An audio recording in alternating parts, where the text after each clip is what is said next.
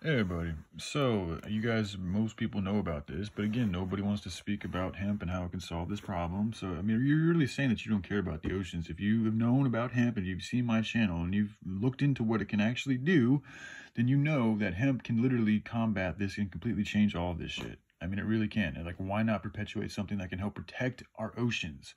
Yet so many people want to walk along the oceans and live next to the oceans and swim in the oceans, yet nobody really wants to do anything to help save the oceans. So I'm going to go ahead and continue to be that thorn in humanity's ass while I still got breath in my lungs.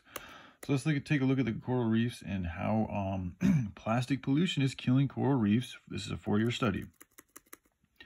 Millions of tons of plastic waste end up in the ocean every year, and the trash stays there. Whether it's grocery bags or water bottles or kids' toys, plastic is practically indestructible. Again, it's that petroleum plastic, because hemp plastic it's still plastic. It's just biodegradable. Now, marine scientists have discovered that it's killing coral reefs.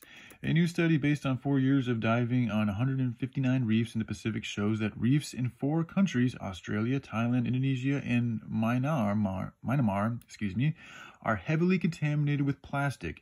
It clings to the coral, especially branching coral, and where it clings, it sickens or kills. The likelihood of disease increases from 4% to 89% when corals are in contact with plastic. Researchers report in the journal Science.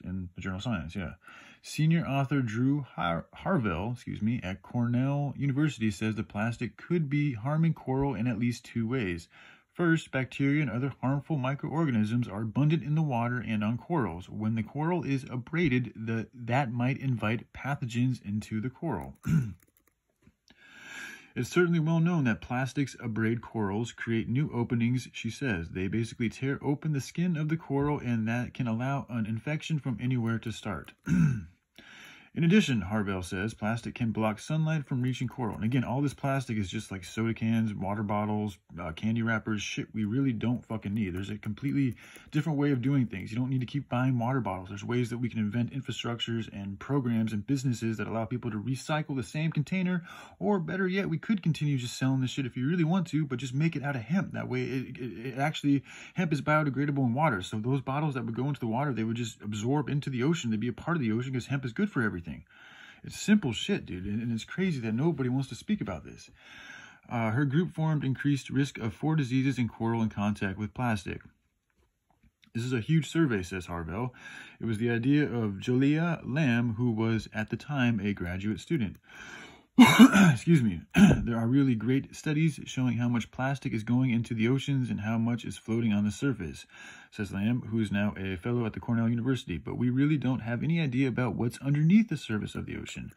The more they looked, especially in Asian waters, the more they found bottles, diapers, cotton swabs, food wrappers, and those are all things hemp can be made out of. All biodegradable, all good for the environment. Hemp is antimicrobial, antifungal, and antibacterial nature. They noticed that coral that had plastic didn't look healthy.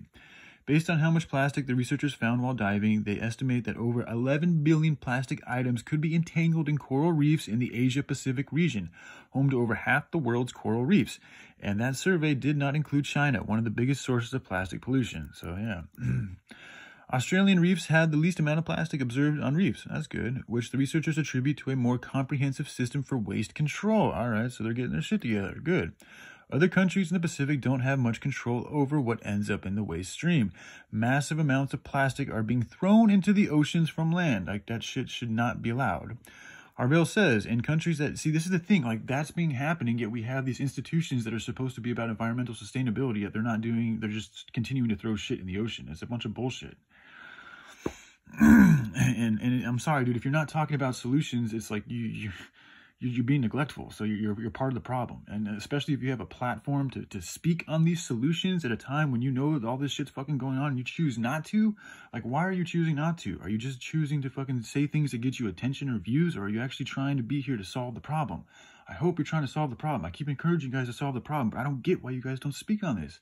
It drives me nuts. This is why I don't even want to be in this world very much anymore, because it's like it drives me fucking nuts to see all these problems, to know all these solutions, to try to share these solutions with people who actually have platforms to spread this information, and they still choose not to spread this information. They continue to talk about the same shit over and over again, in my opinion, maybe throwing a few different words or titles here and there, but it's really the same fucking shit over and over again. It's insanity. Literally the definition, doing the same thing over and over again, hoping to get a different response. And sometimes I'm starting to think that you guys are perhaps puppets, that you're just saying these things to keep people complacent, which is even sadder. I hope that's not the truth. All right, anyway, I'm going to continue on. Love you guys. Bye.